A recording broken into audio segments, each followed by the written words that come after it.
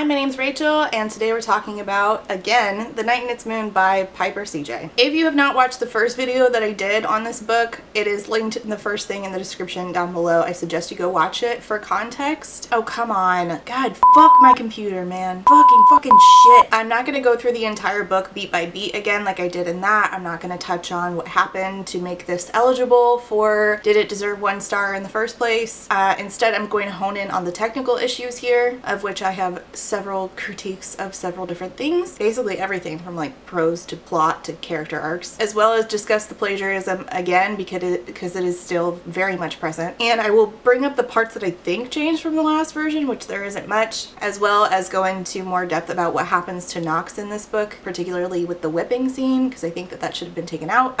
First, some things I gotta say. Thank you for being a friend to my patrons. First, to Lex, SJ, and Eric for paying my therapy bills. Welcome, Eric, the newcomer. And my potato starch Marxists, Allison, Carlin, Ebby, Kate, Katie O, Marcella, Molly, Paige, Reba, Shannon, Sarah, Sean, Chris, Jules, and CJ. My Patreon is linked below. It comes with early access and stuff if you're interested in that. It's also like voting and behind the scenes stuff. Also, I have open commissions, so if you want to commission me for a review, I currently have a little bit of a list, but I think I can get through it fairly quickly. Holly, if you're watching this, I am about 50% through your work, and I will be getting your feedback to you soon. Anyways, if you want to commission me to review your work or somebody else's, the coffee is linked down below. Okay, here we are again. Boy, have some things happened between the time of now and the time that I first reviewed the earlier version of this book. So let's go over everything. You may be asking, Rachel, why this book? Again, simply capitalism, because my audience asked me to. This is what I get paid to do. People tell me to read stuff, and I read stuff. I am a content creator and a book reviewer. People pay me to review certain books. People sometimes pay me to review books that they just hated. Like, I just got commissioned to read Ready Player One because somebody really hated it. I expect I won't like it. I think the person who commissioned it probably expects I won't like it either. So again, in short, the answer is capitalism. This is my job. I review books for money. Every feedback that I give is given in good faith. These are my actual views and opinions. I do not sugarcoat, and I am not particularly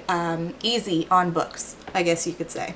But I already read this, right? So why review it again? Because when I first reviewed this book, it was self-published. I reviewed it, then the author of this got picked up by Bloom, which I think is like a subsect. What's that word when you're a subsect of another publisher? I think that Bloom is part of Source Books. I don't remember. I'm pretty sure it's Source Books. Anyway, it got picked up by Bloom, so it got traditionally republished. The author and the publisher decided to create a revised version. They put that on NetGalley. It was available as Read Now one day when I was on there, and I was like, oh, new version, new video. It was re-released on September 20 something. I don't know what is time. So this is technically a new revised version that I'm reviewing, but I gotta tell you, it's still a 1-star book for me, and it desperately needed some editing. My God. All right, before I continue, I need to speak to a particular group of people who are inevitably watching this. There are people who are watching this in bad faith, stans, Piper's friends, particularly one who keeps coming into my comments. Y'all don't like me, and that's fine. I don't care if you don't like me. All I asked from you before speaking to me in my comments section, whoever you are who is here to defend her, wait until the end when you have heard everything I'm going to say. Hear my entire video before commenting. That is my one rule. Please abide. Thank you. All right, moving along to the review. The only changes that I noticed in the beginning of this book were some added scenes. Later, I noticed that one scene that I remembered was removed. I likely missed some changes though. It has been some time since I read the original version. I've read several books in between then, obviously, so I can't give you beat for beat differences, but to my knowledge, the majority of this has stayed the same. There are some added differences, particularly to the beginning of this story, by way of Knox and Amaris at the orphanage they grew up in, but it wasn't enough that I actually felt that it did anything for the story itself or for what I assume it was there for, to build the relationship between the characters. So it was not enough for me to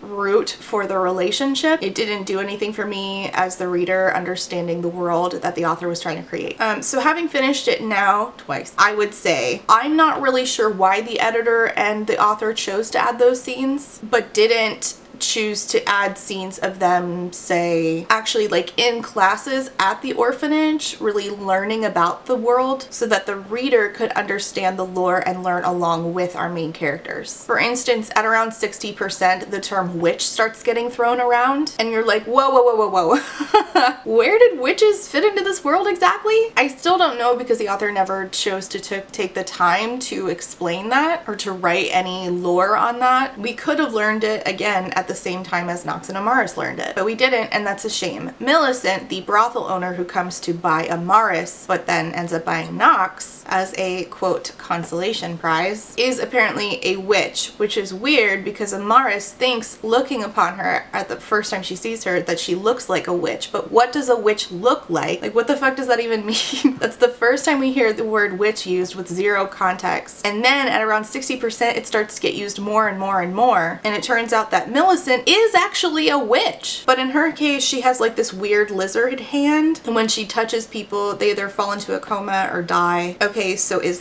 that what makes her a witch? Nobody knows that, so how is it that Amaris looked upon her and said she looks like a witch? But then why does Amaris also get accused of being a witch when her friends find out that she has powers of persuasion when she speaks? She doesn't have a physical trait similar to Millicent, so what does it mean to be a witch in this world? Where does that come into play with the Fae? Where does being a witch come into play with the religion? All of these are unanswered questions, and they could have lent themselves to a good story had they been answered. Let's actually talk about the religion, because that's another issue that I had with the initial version, and again with this version, it did not change or get better whatsoever. It's the exact same. The author claims that the whipping scene, right, which I will talk again about in a little bit in a different context, was inspired by her own experiences at the hands of growing up in the church. So that would make you think that this whole book was maybe inspired by religious trauma, and if you're going to use your religious experiences in one scene, you would think that the author would continue that throughout the book, making commentary on the church, making commentary on deconstructing from religion, but it's not. Apparently that one experience of hers was randomly thrown in, and there's no cohesive use of the church or the religion throughout the book. In fundamentalist evangelical Christianity, the origins of Christianity are used to justify the oppression and subjugation of women. God is seen as a man, God made Adam first, God made Eve using a piece of Adam, and this is used to create this sort of umbrella of dominance where, and that's like literal, they use this umbrella method, where God is the head umbrella and he covers the man, but then everyone else is under the man of the house. And this is how fundy families are constructed, where the women are in charge of children until the boys are a certain age, but the man is over everybody, and then God covers everybody. So the only person who a man can defer to is God. So you know who's in charge of whom and why in the religion. And there is plenty of books, the Gracier comes to mind, where this patriarchal structure of religion is talked about and discussed. And I think that there was an opportunity here to do that, and it wasn't taken. In this world, there is no even discussion of misogyny or masculinity or patriarchy that is like cohesive, despite everyone seemingly having belief in this one religion, where the religious deity is a woman and the head, like the main priestess, is a woman, and the only person who can go into that temple is other women, no men allowed. It's not making any religious commentary. It doesn't help you understand the world that the author is creating or the world that this is inspired by. It's just there to use as a plot device when needed, and then it's forgotten when it's not needed, which is a shame, because religion being explored in fantasy is one of my favorite things. Again, I really like it in the Gracier, which is technically dystopian. I really liked it in Furyborn, which is like my favorite book. I like to see these questions answered. How does the religion affect the politics? How does it affect legislation from country to country? How much power does the church have, and what do they use that power for? Does the church uplift those who are in lower classes? Do they take over for the poor and the marginalized when the upper classes fail them, and how does this come to play in the story? That doesn't exist whatsoever in this book, and it should have, because that would have been an easy way to make this a very rich story. If she's got commentary on religious trauma and people and how that plays into politics, I want to hear it, because that's my shit. It's present in, again, so many books that I love. In Furyborn, it's so inextricably woven into the world and the magic and the politics and the plot, whereas here it's just a thing that came up once in a while. while. The only other time I can think of religion coming into play, and this was something I actually liked, so I wish the author had like done this more, is this one scene where Amaris is talking to her stand-in father, not Geralt, and he asks, what do you know of history or geography? And she's like, I didn't learn shit about that in the church-run orphanage. But she says, I know how to read and write, I've memorized prayers, I know court decorum, and I know all about the royal family, I'm not stupid. And he says to her, there's a difference between stupidity and ignorance. And I assume that that was a dig at Fundy schools, which if so, bravo, because I'm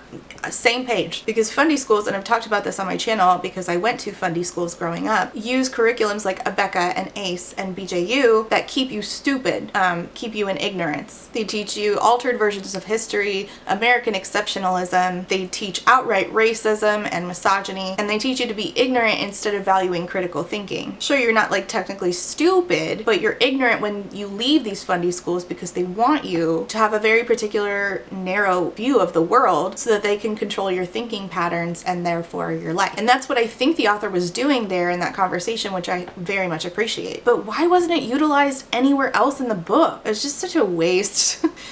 She references Amaris learning things like prayers and the virtues, which comes with a capital V, so that must be important, but we have no context of what that is and what that entails. And then again, when Amaris goes to the temple of the Allmother, she is told that the men she brought with her cannot enter, and then some weird verbal gymnastics is done trying to explain why men like the bishop were put in charge of the church and therefore were in charge of beating Knox when she messed up at the church, and why the bishop was more in charge than the lady at the orphanage. But then men can't even enter the temple. The hierarchy based on gender in this book does not make sense because it's not based in a religion that makes sense. It just seems like we were flying by the seat of our pants writing this. Real quick, the way that gender is talked about in this book, I don't like it. It doesn't make any sense. I'm still so annoyed by this because what an opportunity wasted yet again. Amaris at one point refers to men as the lesser sex, and then men are not allowed in the Temple of the Allmother. But then she faces raging misogyny in the, you know, Kaer Morhen knockoff Witcher Mountain, and Knox faces constant misogyny because women are seen as a commodity in sex work in a way that men are not in this book. I don't understand. I don't get it. The issue I had with the prose, it stayed the same. The issues with her using words like betwixt in some chapter, oh sorry, but then later using anachronisms like clout chaser, just makes this book so awkward to read, because depending on what chapter we're in, the author is either trying to sound like Tolkien or trying to sound like she wrote My Immortal. There's no sense of creating her own unique voice to tell a story with fluidity. It just sort of feels like, okay, now we're in a Tolkien chapter, and now it's My Immortal, and now it's Cassandra Clare, and now it's Sarah J. Maas. It's like you gotta find your own voice, which I fully acknowledge is difficult, but it is part of the process, and why writing several drafts of your book is so necessary, so that way you can really hone in on what your specific voice is. And there's no way that you write several drafts of a book in 6 days. Whoever edited this could have really helped the author, and it's a shame that they didn't. My assumption is that everyone at Bloom took one look at this whole situation and said, oh look, a cash grab, and didn't really think about making an actual quality product. Which sucks, because I think that if this had been reworked from the ground up, and the author had the time and the people dedicated to making a quality product, they could have solved all of the issues that readers had with it. At least 100 pages of this probably could have been 86 if an editor had just said, hey, stop trying to fit the entire fucking thesaurus in this book. Just say things one time. You only need to say it once to make an impact. You don't need to describe the same feeling or the same action across 3 or 4 sentences. One is enough, especially if you are not Ava Reed or Laini Taylor and you don't know how to command language in a way that is inspiring. Instead, it's just a slog. And there are authors who do know how to command language, again, Laini Taylor, Ava Reed, so that you hang on their every every word and delight in their every description, because it almost adds like a new color to an experience that you hadn't noticed before, or shines light on an idea or a feeling that you hadn't had before. This is not one of those books. This is one of those books that's trying to be one of those books. And unfortunately, it shows. It also doesn't make sense to me that this has been edited not once but twice, like even in like terms of copy editing, because there were still so many spelling mistakes. I will say that one thing that did get better in the prose is the constant use of Amaris being referred to like as the starlit girl and Nox being, you know, the night girl. That did get toned down quite a bit, and I appreciate that. I will give credit where credit is due, because it was happening over and over in the original version. But then we still have these lines that made me go, what the fuck? For instance, she would bring the sea to her as all the salt in her body poured out from its bottomless well in her eyes. All the salt in her body is going to pour out of her eyes. I know you're trying to be figurative, but in order for things to be figurative and not make me roll my eyes, they have to at least make a little bit of sense and sound pretty. This is just stupid. Their faces drifted from an amalgamation of confusion to something accepting and contemplative as the men murmured amongst themselves. Amalgamation means the process of uniting things. That's not the right use of amalgamation. I don't think that's the term she meant to use there. And that's a common theme throughout the book, is using words that don't quite fit. Another one that made me fucking shake my head was Amaris had needed to seal the suction-cupped tentacles of her vicious emotions, clamping them into a locked safe inside of her in order to function. Another one that I don't know what she's trying to convey here is the impulsivity fell from him like raindrops off a roof. What? Rage filled her with the ruby red heat of her failure. What? Trapped as she was inside the comatose illness of her own body, her eyes could only flutter open to blink yes or no to the simplest questions. That's not how comas work. Anyway, those are just some examples. I didn't feel like picking out the examples where she tries to convey the same feeling over 3 or 4 sentences, because then I'd be sitting here for an hour doing just that, but just know it's in there. It drives me bonkers. I don't like it. Alright, then there's that old standard Easter egg in books, which didn't I just complain about this being in a Sarah J. Maas book? I think I did. The one where it's like, fold a piece of paper and where the 2 points meet with one destination and the opposite. It's trying to explain to you how teleporting works. I remember it, I mean, in Star Trek and in, what's another book? Aurora Rising by J. Kristoff has that in it. Basically like I have been begging authors to find a different way to convey that idea. So there's a little Easter egg. Actually, speaking of Easter eggs, there's a lot of Easter eggs in this book.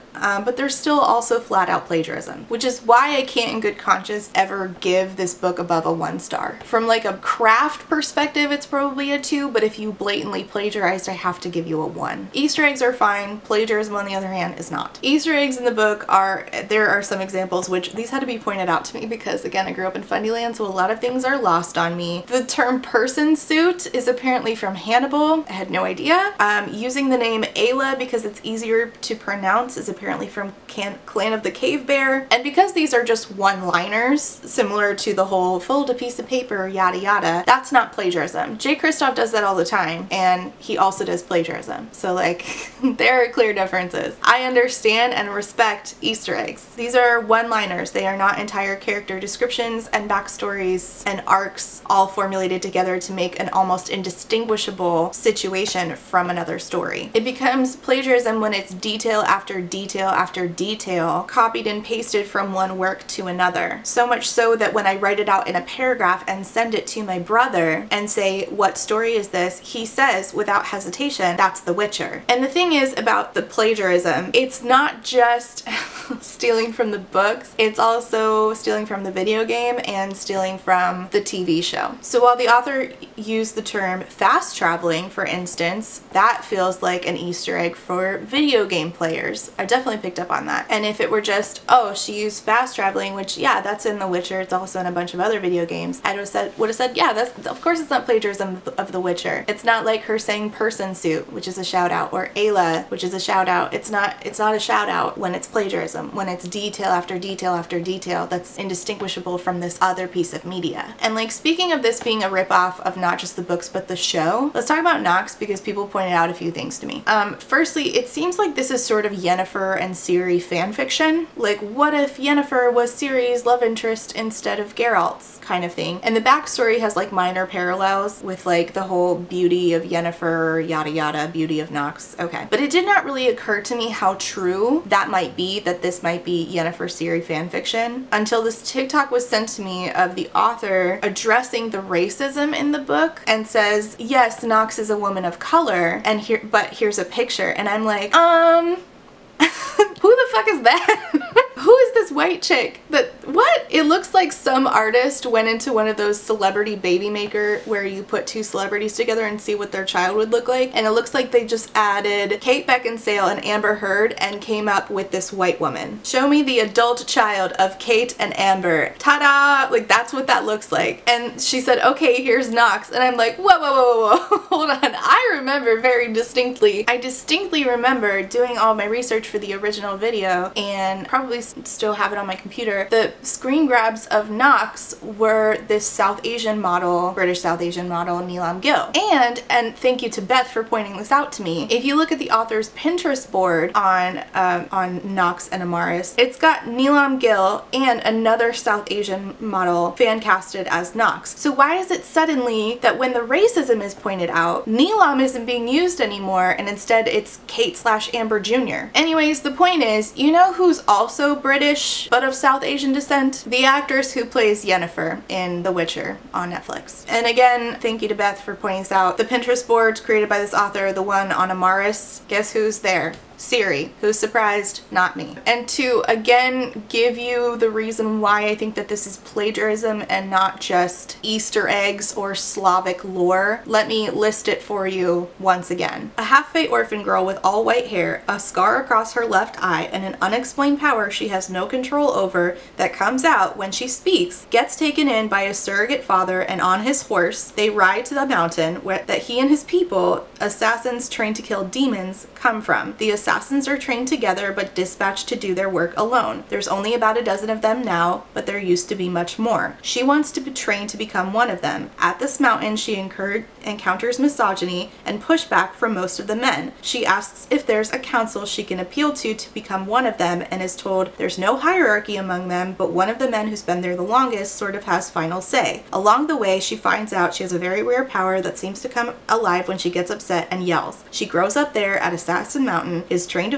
in fighting and potions, and learns all about the creatures and beasties of the land. She's even taught about Jinn, who can grant you 3 wishes. And one thing that I picked up from this read that I did not pick up from the last time, besides the use of fast travel, but again, that's in a lot of video games, is another thing from the video games, but specifically the Wild Hunt, which is The Witcher 3, which is so fun. So when you're playing and you like get Roach to speed up Roach the horse, Geralt says, come on, Roach. And if you don't know, whenever Geralt gets a new horse, he always names it Roach. Well, in this book, Amaris, aka not Ciri, and Odrin, aka not Geralt, are talking about his horse, and she's like, I want to name your horse. Odrin says, I used to have a pet, and I always named my pet the same name. And then every new pet he got, the new pet would be named the same name as the original. And at the end of this conversation, they name the horse, and he says, come on, Cobb. And it's like, why didn't you just say Roach at this point? Just say Roach. Like, and if it had been just that would have felt like an Easter egg to me. But that combined with their relationship, her hair, the scar over her eye, her power, it's all of this together that makes it plagiarism. Separately, if you try to separate them, sure, they look like tropes. But it's not separately. I mean, if you did that to The Witcher too, like, yeah, it would look like just, you know, separate things. But all together, it creates this very particular story of The Witcher.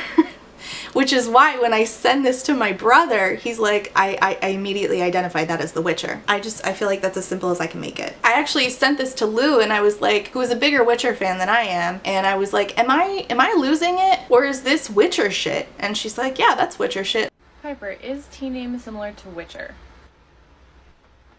No. But is Piper CJ's book similar to The Witcher? The answer is yes. Eerily so. Because here's the thing, Piper in her video is saying that she's just using a recollection of tropes that are very common in fantasy, and for this reason, she's not supposed to, or people should not say that she is somehow copying or plagiarizing The Witcher, because all of those tropes exist in fantasy, and, you know, The Witcher doesn't own those tropes. She's influenced by The Witcher, yes, because she likes The Witcher, but those tropes are common in fantasy. That's the gist of her argument. And she's not wrong.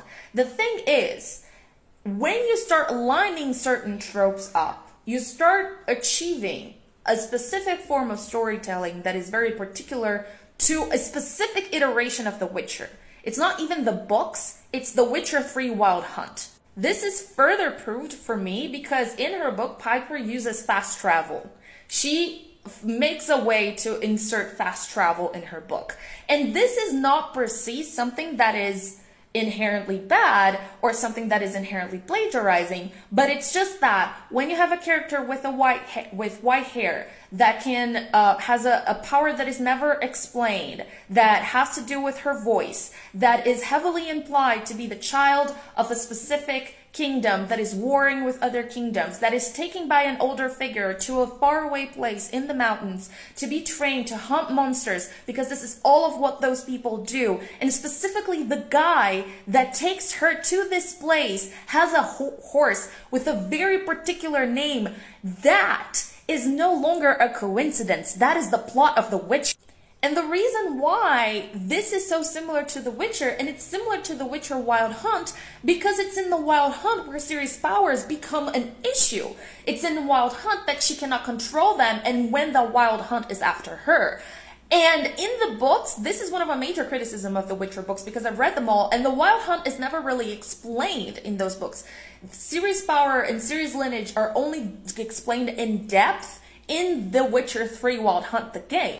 And so I don't know who Piper thinks that she's talking to, because people who have read the books as she says she's had and, you know, played the games as she says she had, can't understand that there comes a moment where coincidences stop being coincidences and it just it starts being blatant copy.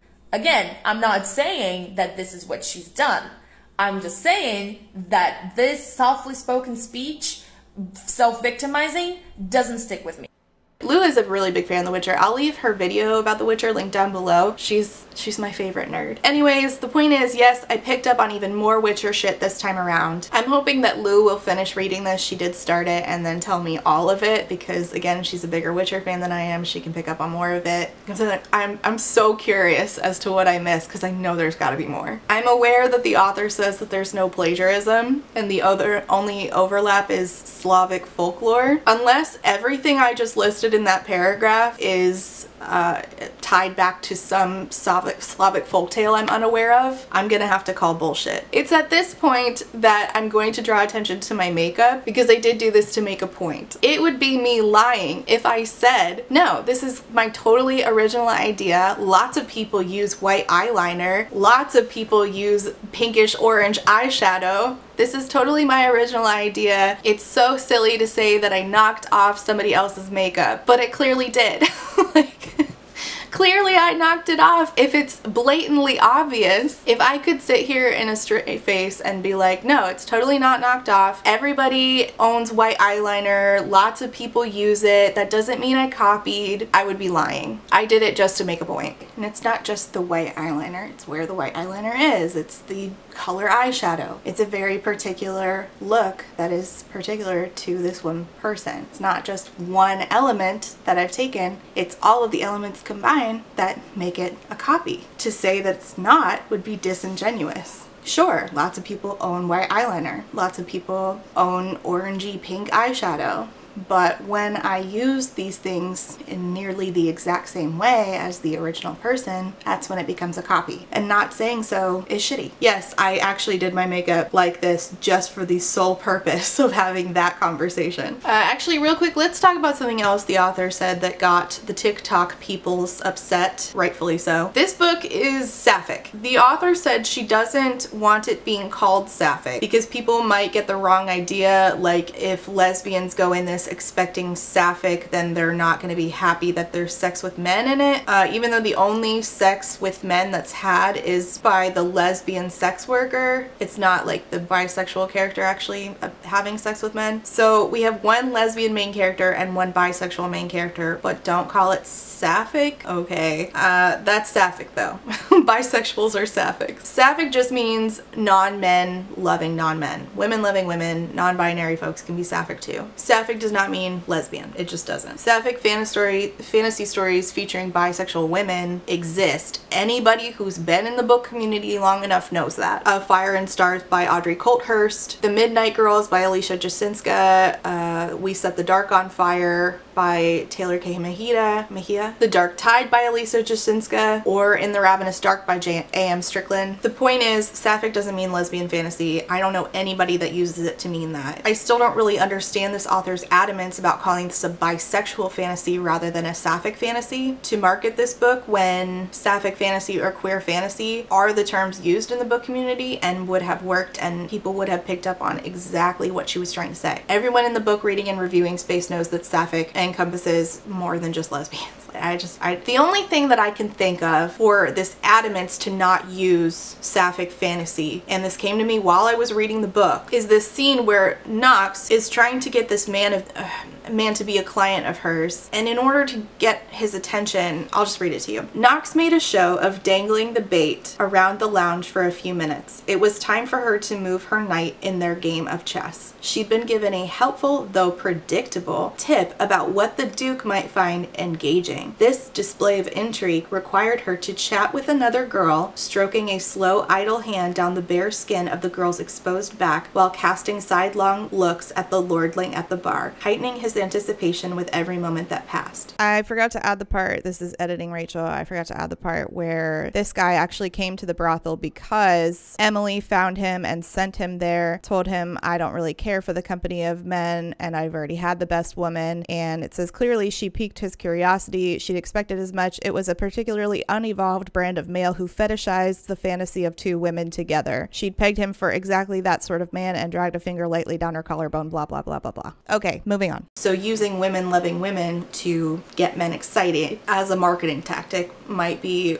exactly why she'd rather market it as a bisexual fantasy than sapphic, because men are less likely to know what sapphic means but definitely understand what bisexual means. I mean, that's just a theory based on what's written by the author in the book. Those are her words. So if you're gonna be mad, take it up with her book. Let's discuss Knox, because this character's entire arc was something that I was really hoping would change, and it did not, which is unfortunate. I said in my last video, and I hold to this really needed a sensitivity reader. And when you hire a sensitivity reader, you're hiring a very particular person to read for a very particular reason. It's not a one-size-fits-all approach. You don't hire just anybody to sensitivity read. You wouldn't hire somebody with, I don't know, bipolar disorder to sensitivity read for obsessive compulsive disorder. So I understand that the author says that her editor is a BIPOC woman, but experiences by people of color, women of color, are not one size fits all. Because she fan casted originally Knox as South Asian, I therefore think she should have hired a sensitivity reader who was South Asian. I think you should hire sensitivity readers who have the real life experiences that you are trying to recreate. I understand she's now saying that Knox's whipping scene was not racially motivated and instead was inspired by her own experiences with corporal punishment. However, I have read the book twice, so I can definitively say that both those things can and do exist at the same time. The entire reason Knox is put in a position where she is whipped is because Amaris's skin, her quote perfect milky skin, is where her value comes from. So Knox ends up taking the punishment for Amaris and gets whipped. That is indeed racially motivated. It is to save the white character and her whiteness, where her value comes from being tarnished. It can also be inspired by the author's experiences, but that doesn't not make the context in the book racially motivated. The only reason it happened was to protect Amaris's perfect white skin. in. And I think that that should have never been in the book. Just like with everything else regarding the religion, there were plenty of opportunities where the author could have written in her own experiences without making Knox repeatedly the victim of abuse, including sexual abuse. In general, the way that Knox is treated is completely uncomfortable and really could have used a dedicated sensitivity read, not the editor happening to be a BIPOC woman, hopefully getting that box covered too. The sole purpose of a sensitivity reader would be to look at the text from that angle. Knox isn't given any agency in this book. She's repeatedly sexually assaulted. She's considered a prized servant by the orphanage, and then a consolation prize when the brothel owner did not get the white character. Her value comes from her beauty, and her only goal ever is to get back to Amaris, whereas Amaris hardly ever thinks of Knox. She's non-stop fetishized for her features and is repeatedly put in positions where she has to have sex with men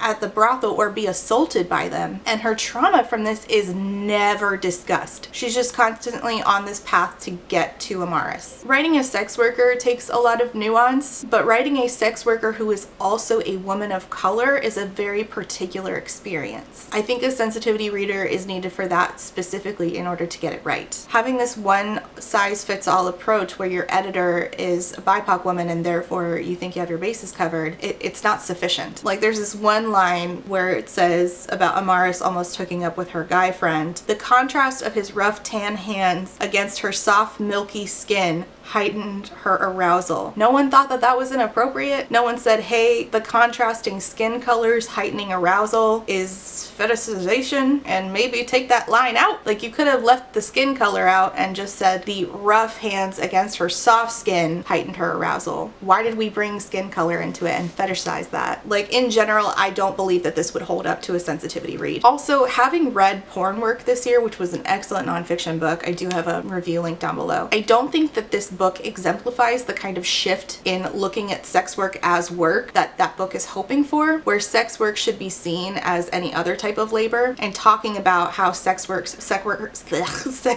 have seized the means of production in that industry. There's zero agency given to Knox again, and I don't really understand why a former sex worker wrote a book where sex work was so awfully depicted and the sex worker was repeatedly sexually assaulted only to not explore that. Was like the empowering of the sex worker moment supposed to be where she sucked the soul out of a serial killer and then slowly castrated him? At no point did we ever have a conversation in the book about anything from an intersectional perspective, and we could have discussed sex work from that lens and saw what it means to be a woman of color who is queer, who is in a position of sex work, and how that unique set of experiences changes that work, and how liberation might look for Knox that's different from her white peers. I don't get it. Again, this was an opportunity to use fiction to explore a topic, and it just was not done whatsoever. And where sex work was explored, it was not done well. I think a better example, not perfect, but better example of depicting sex work in a fantasy and fiction would be Beyond the Black Door by A.M. Strickland. This is the second time I brought up A.M. Strickland in this book, in this video, isn't it? So if you're looking for that, I would recommend that. The Night and Its Moon took more of an approach about sex work, similar to Silkfire, which also did it terribly. I have a review for Silkfire linked down below. For once, I would really love to see a book that has great sex work depiction, where not only are the sex workers not demonized and their labor is seen as a valid form of labor just like any other, and also them seizing the means of production, but I would also like to see the clients not depicted as like disgusting, gross, like bottom of the barrel people, but men and women who value the humanity of the people that they seek that service from and see it as labor. I wish that this had been that. It really missed an opportunity to humanize and normalize both the work and the workers and the clients. All right, moving on.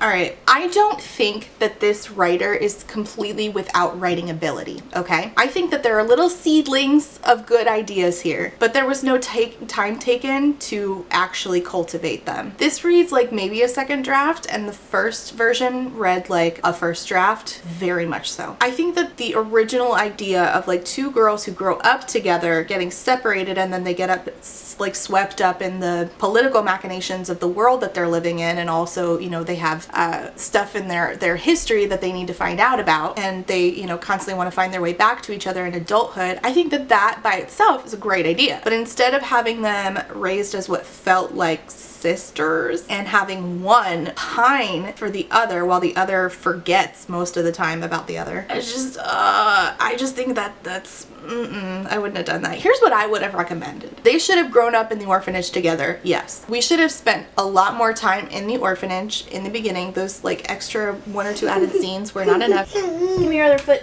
Wait. Give me that foot. Wait. Give me that sock. Give me that sock. And them learning it at the orphanage about what they'll, like, you know, see out in the world. And then we would learn along with them too about the politics, about the religion, and maybe have these kids be taught strict religious values because the church wants them to go out in the world and proselytize wherever they go, because more members of the church means more, you know, money that the church has, more power that the church has. So we'd have like the church always hoping that someone there would be adopted by someone in a position of great power, so that the, you know, church can also gain a foothold in power. Nox and Amaris being, you know, special, maybe use their powers. They Nox's power of persuasion, or Amaris's power of persuasion, Nox's power of, you know, making people feel at ease and likable. It makes her, you know, people like want to be around her. That being used by the church, and them always being pitted against each other by the sisters of the church, and so they inherently see each other as enemies. But then maybe one day something happens and one owes a life debt to the other. Both are taken in by different places. Nox by a lady who trades in information, who turns out to be a witch trying to get the witches into a seat of power. Amaris by a lady who is a witcher, Reaver. The Reavers could have been mostly women and run by women, which would make more sense considering that the only deity in the world is a woman. Eventually their paths cross again and they're on opposite sides, but the life debt gets in the way and they start feeling feelings, yada yada. This would have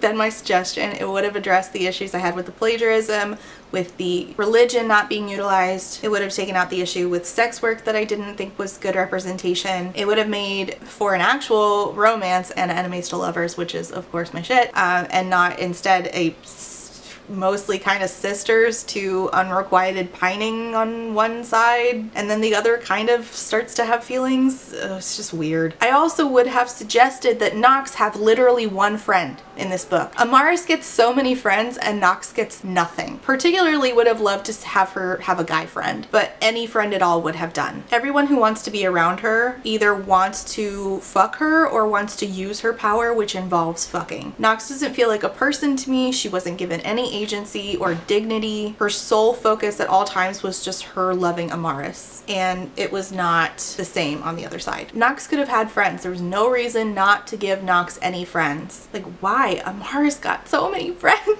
Alright, I want to go ahead and quickly address the people that are here in bad faith. I told you to wait until the end of the video. First of all, I was pretty fucking nice in my last video, and yet I got relentless comments from stans and white knights on behalf of this author. Unending comments of just absolute and utter stupidity, trying and failing to argue with me, hissy fit after hissy fit. I also had come to find out the author's best friend in my comments on TikTok on 2 different accounts, saying that I was a bully, saying that I was engaging in mean girl behavior. That person, Meg Smitherman, never should have contacted me. I have tried in every possible way to find any way she could still be looking at my shit, and I'm trying to block. But I am no longer engaging with Piper's best friend, Meg, or any of her stans. I'm not doing it anymore. I tried to have conversations in good faith, but y'all didn't come to me in good faith. It was a waste of my fucking time, and I'm tired of getting my time wasted. So here's the new plan. From now on, I'm taking your comments, I'm making montages of them, and I'm setting them to clown music, and I will put them on TikTok so I can laugh at your bad takes.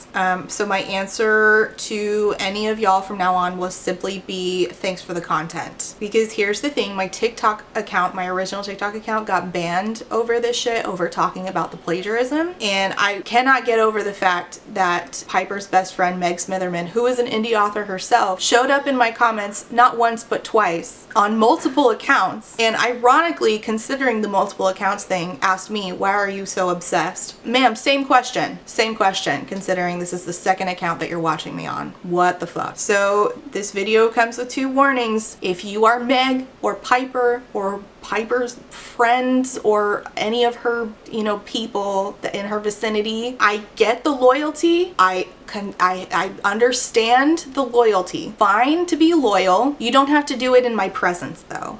Keep it in your group chats. I don't want you here. I never wanted you here. You're not my audience. This isn't for you. I've asked so many times for authors to stay out of my space. It's not appropriate. That's my boundary. You're not my audience. This video isn't for you. Goodbye. Why are y'all so obsessed with me? Don't be fucking weird. Just block me. Little creeps. I feel like I've said so many fucking times, if you're an author, don't be in my space if I'm reviewing your book or your friend's book. My reviews are not for authors unless we have a prior arrangement. If we don't have that, don't be here. It's not appropriate. And if you're a stan, again, just I'm warning you, don't be in my comments making bad arguments and saying stupid shit and white knighting, because I'm not going to waste my time on y'all anymore trying to have a adult conversation. If you do this, you are hereby consenting for me to use said comments in future content to make fun of you. Why did I wait until the end of the video to say all of this? Because I know y'all aren't gonna listen either way, and you're gonna end up in my comments anyway, and I wanted to at least get that sweet ad revenue before y'all violate my boundaries. It's capitalism hours and I've got bills and absolutely zero patience left for boundary violators. So them's the rules, okay? Okay. It's me, editing Rachel again. I keep getting comments from some rando once again on my TikTok who's mad about me talking about this book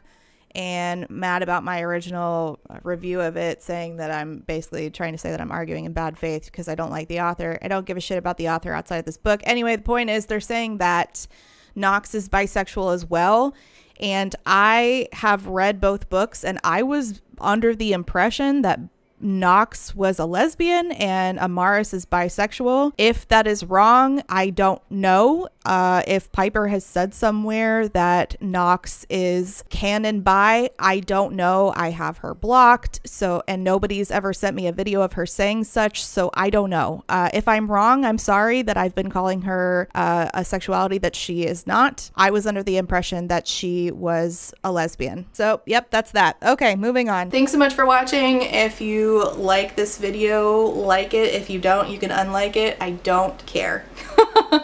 I don't care. Leave any legitimate comments and questions down below if you want to get made fun of. That's your prerogative. Leave your bad comments down below and I will be sure to set clown music over them post haste. All the links are down below, all of the videos. Make sure you check out Lou's video on The Witcher. Again, it's so good. I love her so much. She is, I am quite stupid, like quite a stupid bitch. Lou is not. Lou is extremely intelligent, and watching her nerd out about things is just the cutest. I love her so much. Anyway, thanks for watching. Again, how many times have I said that now? If you want, I can review the next book when it comes out. Bloom will probably blacklist me from getting an arc of it, but whatever. Wouldn't be the first time. So if you want me to review the next one, let me know down below. I tend to just, you know, do whatever my audience requests, and that's about it. Okay, thanks. See you next time. Bye.